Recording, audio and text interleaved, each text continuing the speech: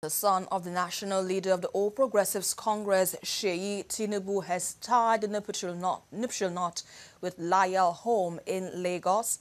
The court wedding was witnessed by governors, APC chieftains, politicians and traditional rulers from across Nigeria. TVC News correspondent Ola Awakon reports. Given the caliber of dignitaries here, one would think it is an APC stakeholders meeting or national convention. But it is the court marriage between Bola Tinubu's son, Seyi Tinubu, and Layal Holm.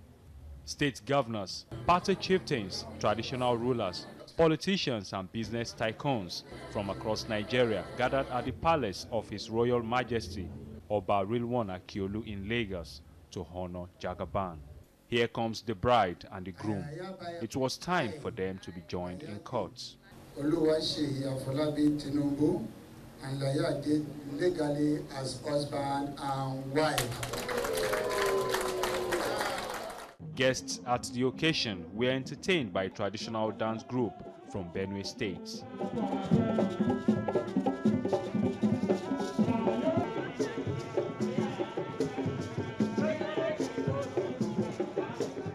The couple was advised to make tolerance, faithfulness, and love the bedrock of their union.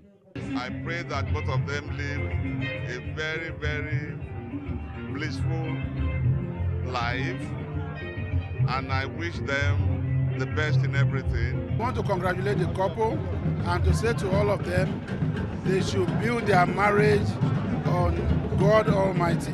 All I wish is to beg God Almighty to bless the womb of our daughter. Seyi and his wife, I wish them all the very best. As they start on a life journey, God will go with them. I just want to ask him to continue what he has been doing, the training that the father have given to him. I wish them well. I wish them best of married life. I wish them God guidance. After the court program, the latest Mrs. Tinubu was received at the residence of the groom's parents for their blessings. The father of the groom, Bola Tinubu, advised the couple to respect each other and live as one. In a married life,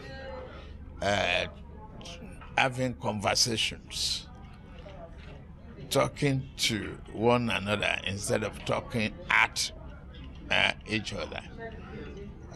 Respect for the home, respect your individualism, and encourage hard work. First thing is to thank God Almighty Allah for everything and to congratulate the couple.